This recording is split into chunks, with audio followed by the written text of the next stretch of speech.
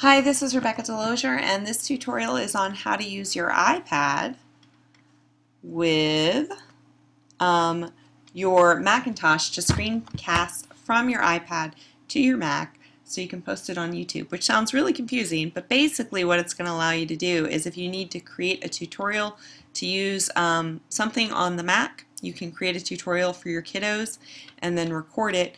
Or if you want to go ahead and use your iPad to go ahead and show them how to work problems and have the talking head or have something else up, like if you wanted to have a calculator app up or a picture of something else. But basically I'm just going to show you how to do it.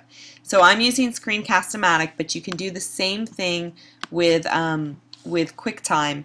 All you need to do is record your entire desktop. Now when you initially open up Airplay, it's going to look like this, which is full screen, which is too big. So if you just go ahead and you go up, you just make it smaller, and you can make this window however big you want or however small you want. I actually like it to take most of my window because I am going to use mine as a notebook or a whiteboard. So I'm going to open up Note Anytime. The hardest part about this is to remember to click on your iPad and not to try and click on your screen. It drives me crazy all the time. And I am going to open up just, let's see, let's open up this, face-to-face, and so this would be like a physics problem. A set of pulleys lifts a piano and does 3,356 joules of work.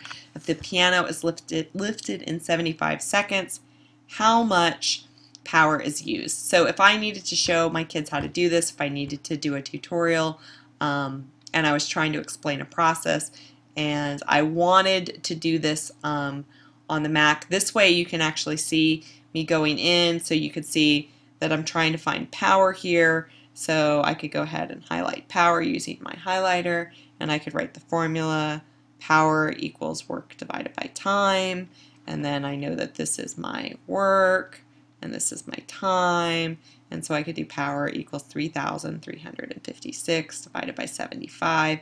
If I had a calculator app, which I actually don't because I use the iPad for it, I could go ahead and pull that up and put that in this space over here that I have empty, but I don't. But what I can do is I can do this. I can go ahead and I know it's 3,356 divided by 75, so I can go back and I can open up my calculator app that I use.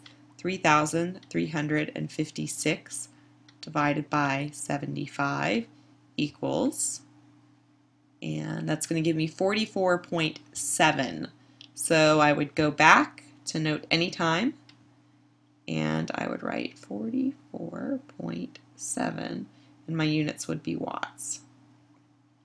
And that would be my answer. So there, I've gone ahead and showed them how to use it. But you could do this for anything. You could do it if you just wanted to explain to them, like, here's your textbook, and if you wanted to explain to them how to actually get into some aspect of their book, and that app was a bad choice because it's actually very slow.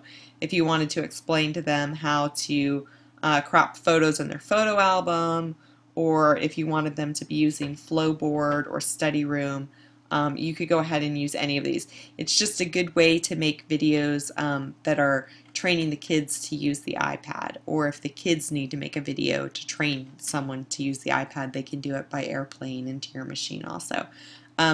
So it's a nice novel way to do the whiteboard tutorials. I know a lot of the math teachers have had questions about how do I just, have a blank page. So here's your blank page, and you can just do whatever you need.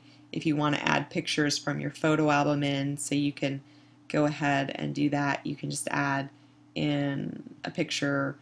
You can add in Rosalind Franklin. So here's superhero Rosalind Franklin. So you could go ahead and,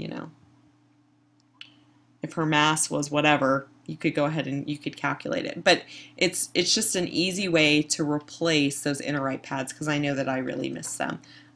If you have any problems with this, go ahead and let me know, and I will try and help you with that.